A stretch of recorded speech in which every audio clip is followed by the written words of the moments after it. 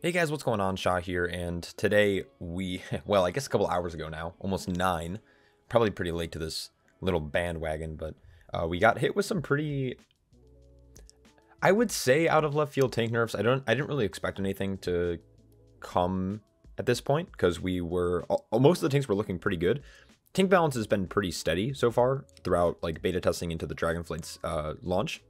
Now, obviously there's an argument to be made that some tanks are a little bit stronger than others, especially when you look at like Protection versus Brewmaster, but for the most part, I feel like the tanks have been in a pretty solid spot, at least for the start of the season. But the one day I decided to go to bed early to get some shut-eye, they slapped this nerf.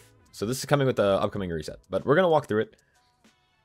I already have seen a lot on Twitter and what some other content creators and players have said, and I kind of want to look at this myself and kind of think through it and just like give my response. It's going to probably be pretty negative because their justification is like, spoiler, but they want, what they said is they want healers to focus more on healing tanks, which is bullshit. I don't know how many healers enjoy actively healing tanks. It's a big reason why I think Brewmaster this season was going to be a fairly weak contender compared to some of the other tanks. I know a lot of healers who love healing with like Blood Death Knights because they don't have to heal them. Blood Death Knights are fairly self-sufficient, at least a good Blood DK is. So let's walk through this. If not, I'll just keep ranting. So, okay. With the launch of Dragonfight Season 1, so this is going to happen next week. Tuesday, or I guess Wednesday for EU. They're going to make some adjustments. There are DPS nerfs and stuff down here as well. I'm not going to go through those in this video. This is just specifically tanks. So this is what they said. We've been taking a long look at tank survivability as we prepare for the Dragonflight season 1. I'm going to paraphrase probably a bit.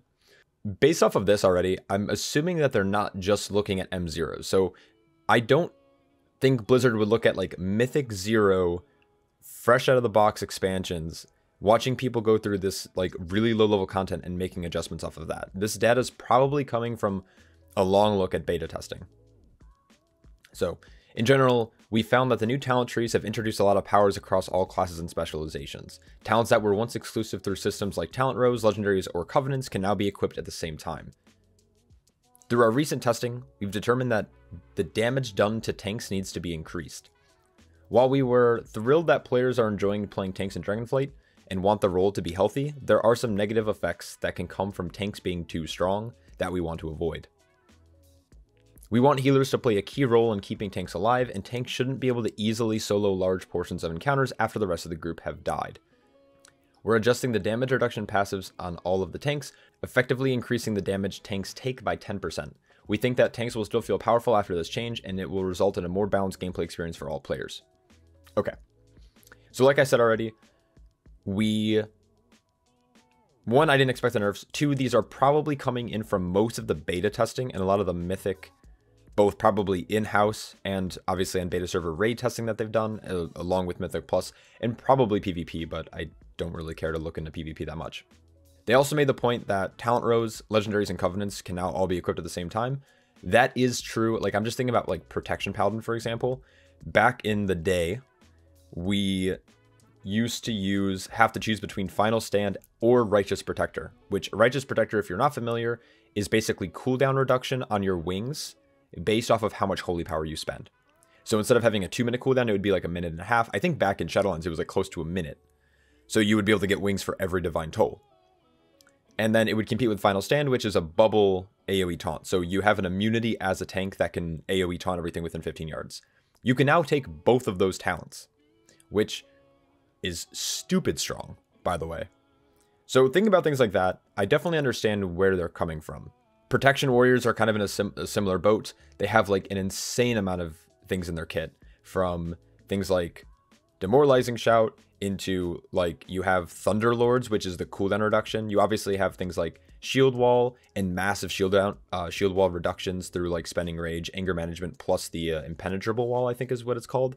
You also have things like Battle Scarred Veteran as well. Indomitable still exists. You also have Fueled by Violence and Brutal Obedience and all that stuff. So you definitely are way tankier in Dragonflight now than you were back then. And honestly, this is a little side tangent, but it's felt so good actually leveling through Dragonflight. I have all 6 tanks at max level now. Most of them have done all their tours. Most of them are like 370-ish in that realm. Some are higher, some are lower. But what's cool about these talent trees, at least through the leveling process, is that as you level up, instead of feeling like you're getting weaker because your secondary stats are going down, that was combated with new talents, really powerful talent choices. So I wish they weren't targeting it like this, because it is fun for tanks to just fucking live forever. And I think a good tank player should be able to. And they did make a note of that.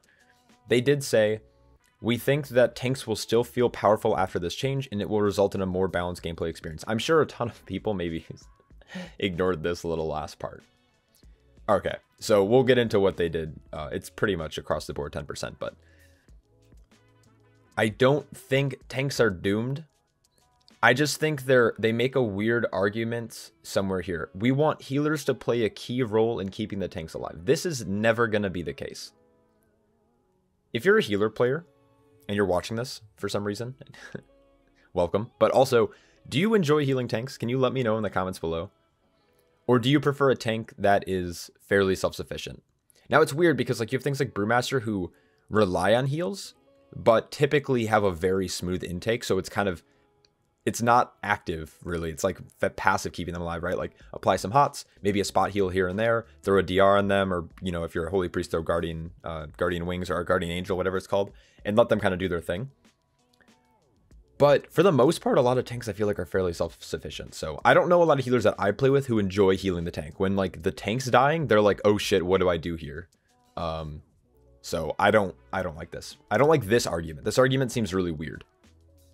I know like there's times probably where like a paladin or a DK can literally just like stay alive forever after the group dies, but I think that's like it's like a weird experience, and I don't think it seems like it's so targeted. This part of the dialect here is so targeted at like pug scenarios. I can't imagine a time in a Mythic Plus scenario where I'm the last one alive as a tank player, and I'm just sitting there just like, I'm gonna just solo this to flex my huge fucking EP, right? I'm going to just call a wipe, and we're going to wipe, and we're going to reset the poll.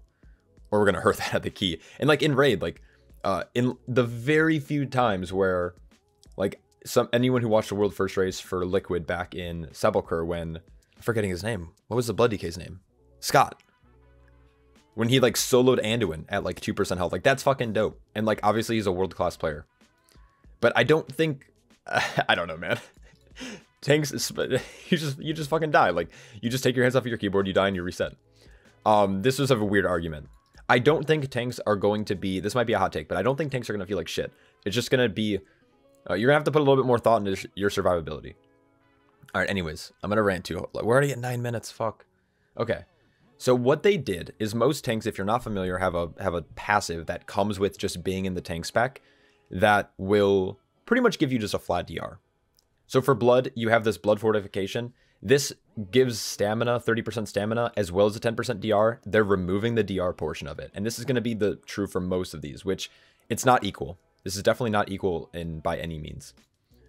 They also have ranks. Demon Hunters have ranks of their wards, which give them additional reduction on both to physical and magical damage. So this is going to be cut in half.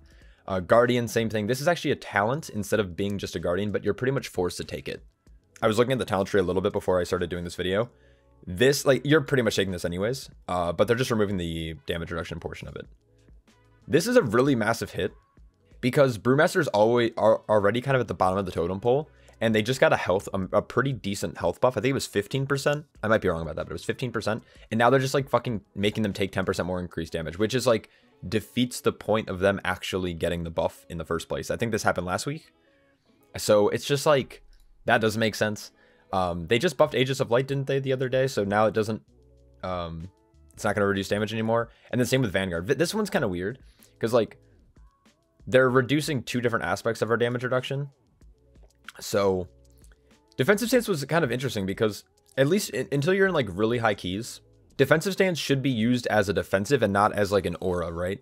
Most warriors that I know of, and myself included, we don't sit in defensive stance the whole key. If you have if you're in your avatar cycle and you have a lot of rage to spend, you just sit in battle stance. If you have shield wall active, you sit in battle stance. Unless you need like some crazy amount of DRs, that's when you swap to battle or defensive.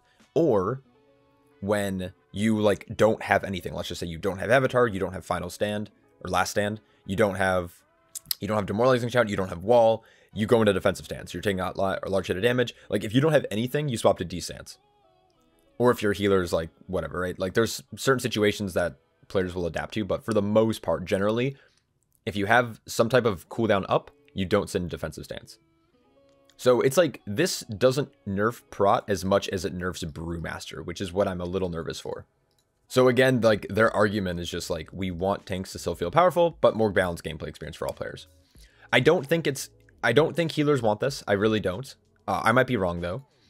And I don't feel like it's equal across the board. I think they should have taken a little bit closer look at the numbers, because in this sense, like it looks targeted, but it's not. All tanks have relatively the same passive, and what they did is they're just like, we're going to just cut it. We're going to cut it down. We're either going to remove it, or we're going to cut it in half.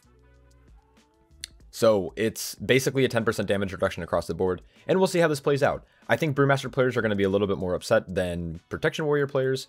The rest of these classes, I just don't think it's going to be that crazy for. Demon Hunters actually might suffer at the top end, but I'm not sure. We'll see. This is interesting. Anyways, I hope you guys enjoyed this little rant. That was just kind of my thoughts. I know I'm a little late to the party. I went to bed last night at like 8:30 p.m. Like I was like, I'm going to lay down for a little nap. And then I woke up like 3 hours later and I'm just like, nope, I'm going to just go back to bed. So I went to bed. I woke up at like 4:30 this morning. Recording this at 6 a.m. And yeah, living large, you know, living like Larry. Anyways, I hope you guys enjoyed this. Let me know what you guys think in the comments below. And yes, please, healers, let me know if you enjoy healing tanks or not. Anyways, I'll catch you guys all in the next one. Peace.